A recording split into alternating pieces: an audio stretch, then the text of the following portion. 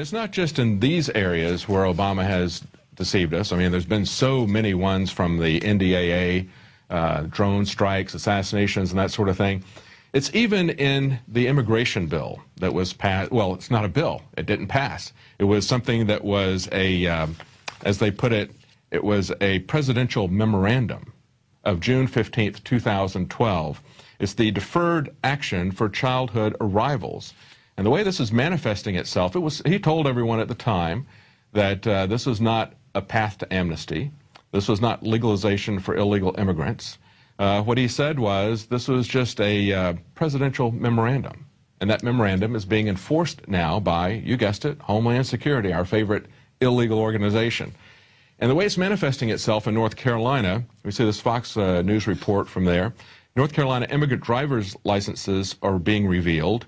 And if you look at the wording on here, it will say on there that there is a legal presence but no lawful status. It's kind of hard to see on that because it was a very low resolution picture, but it's in red right under the driver's license. It says legal presence, no lawful status. That's kind of double talk, isn't it? I mean, the immigrants were concerned about the fact that it said no lawful status, but of course it now says legal presence. So which is it?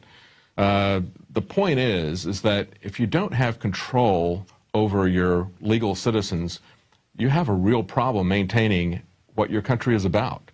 Later on in the newscast, we have an interview with someone from Switzerland. He's with an organization that's essentially the Swiss NRA. Now, Switzerland is one of the most tolerant and multicultural countries that you'll find. They have 3 different cultures and 3 different language areas within Switzerland. They have a 4th language, which is the language of government.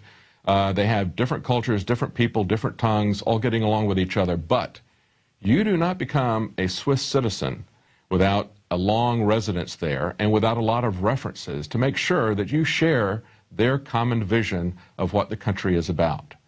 And if we just open up our borders to anyone and let them come across and give them driver's licenses, that is a surefire way to lose what little bit of the vision that we have of our country that is left. And if you see the way this is enacted, this is again something that was not a law.